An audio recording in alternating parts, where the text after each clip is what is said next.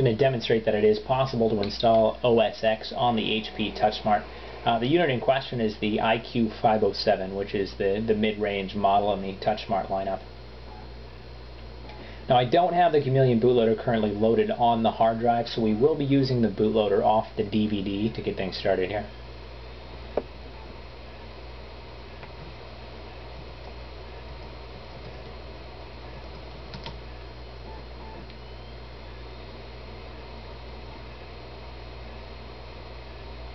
Now, surprisingly, out of the box, without any patching, the Ethernet card works, memory card reader, FireWire, DVD burner, webcam. The touchscreen does work, however, the calibration's way off since there's no way to recalibrate it from within OS X, and there's not really a solution for that right now. That leaves the audio, the wireless card, the Bluetooth, and the video card and the TV tuner all not working. So out of the box, it's not exactly functional, but it is fun to toy around with. I'm just going to load Safari real quick here.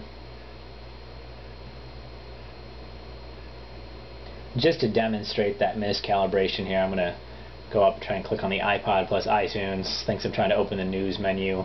Go over here, try and click on the RSS. Thinks I'm going to the Apple online store. So not functional at all. I'm sure somebody could figure out a way to recalibrate it, but in the meantime, you can't really use the touchscreen.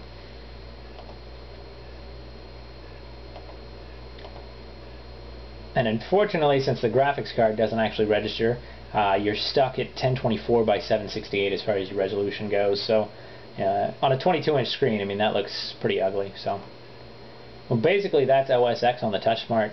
If there's any particular aspect of the operating system you'd like to see running on the TouchSmart, just leave me a comment and I'll try and get video that up.